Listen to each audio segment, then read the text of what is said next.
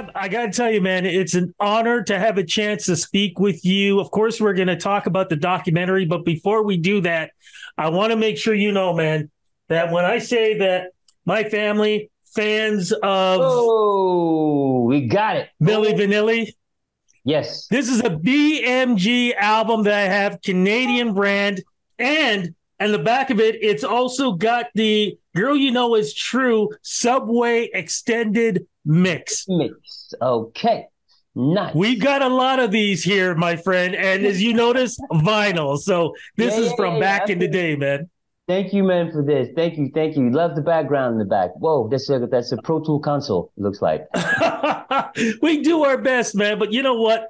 Um, Going right to the documentary, I thought this was an amazing thing to watch. You know, I was trying to put myself in it in the timelines of everything that I saw what I was doing and going through compared to what you and Rob were going through. Why All was right. this the best time to finally have this documentary made? Well, listen, it was not the it wasn't it's not necessarily the best time. It's just the right people came at this time. The universe will deliver situation. You dealt certain cards and you got to play with the cards that the universe is giving you. So finally the right person came into the fold. And when I looked at how they wanted to approach this, it was not just me who told my story.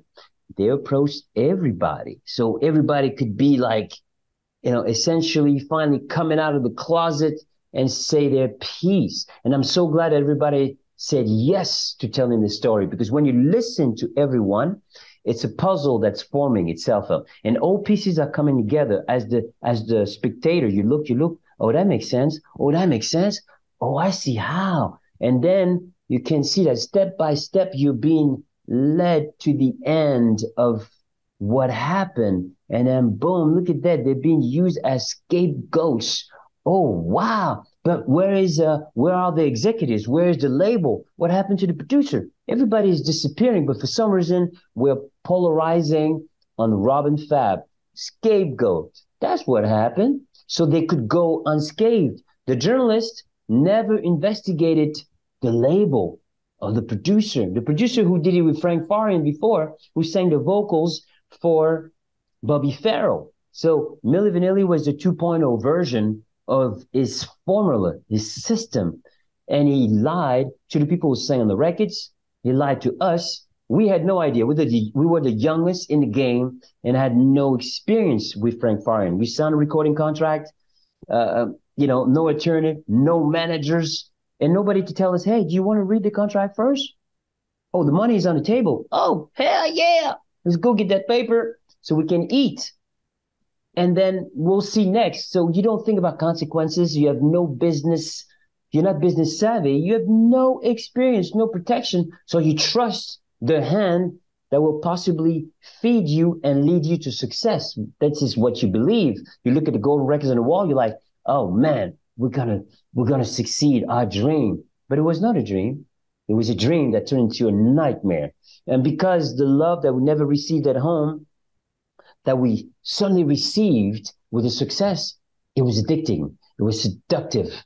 And then we stayed. And then but the goal was always to sing. So how do we navigate? There's no protection, no attorney, no manager. How do you do it? So you just go, you go until you realize like, oh man, it's complicated. There's so many layers. And then in order to feel whole, be careful what I'm going to say, you start to medicate yourself, which is the wrong thing. But there was nobody there to protect us. So you think that by medicating yourself, you're doing the right thing, but then you start to behave differently. You start to feel differently. Your mind is clouded. You don't see clearly. So your decision making is affected by what you do. The only thing that saved me was the fact that going on stage, I wanted to be as fit as possible to give my whole to the audience. And in the back of my mind, I thought, listen, when I come from the heart and I give them everything I got, even though I didn't sing, maybe in the future they're gonna look back and say, Fab gave us his whole, and we felt you, brother. So you know what? Don't worry, come back. But the media painted a whole different picture. So me watching TV, I was like, oh God, it was like, oh, the fans are hating Rob and Fab. But when social media came around and I started typing with people, like fans find me on MySpace. I was like, oh, we love you. And I was like, oh, that's weird. I thought everybody just threw us to the trash, but that was not the case. So then there's all the other case of MILLI Vanilli, guilty pleasures. Oh, guilty pleasure. Well, you can all be proud of having listened to MILLI Vanilli. We brought nothing but love. Some human beings were created because of that music. I mean, that's a testament of good music. Whatever happened, it happened. But the music itself, and nobody can separate us from the music. We made mistakes and we said it, we were involved. But what happened to the label and the executives? You look in the documentary saying, they still can't give it up. You're no man to me.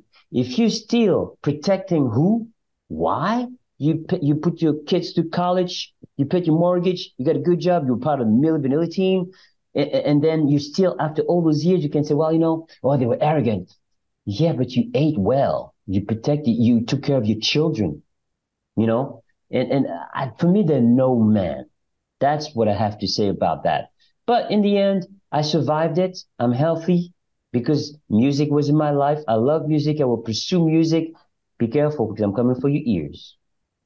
We've only got about 2 minutes very quickly. And one thing that did frustrate me about this was you could sing. Both of you could sing. How do you want your legacy to be remembered now with this documentary finally telling the truth? Listen, man, watch out because I'm coming. People don't know what I'm made of. And I can tell you one thing. As a European, I grew up listening to everything, whether it was classical, salsa reggae, dance music. I'm a DJ. I play tech house, deep house. So my music is a mix of everything. We're at a point now, there's no albums.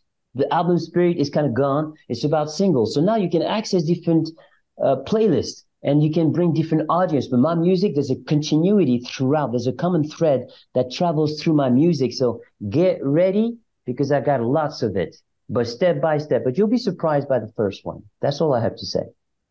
Well, I got to say, this is great memories for me. Thank you for doing this documentary. Thank you for the music, and thank you for the great memories, my friend. Looking forward to everything you're doing in the future. Thank you. Thank you, man. Until next time.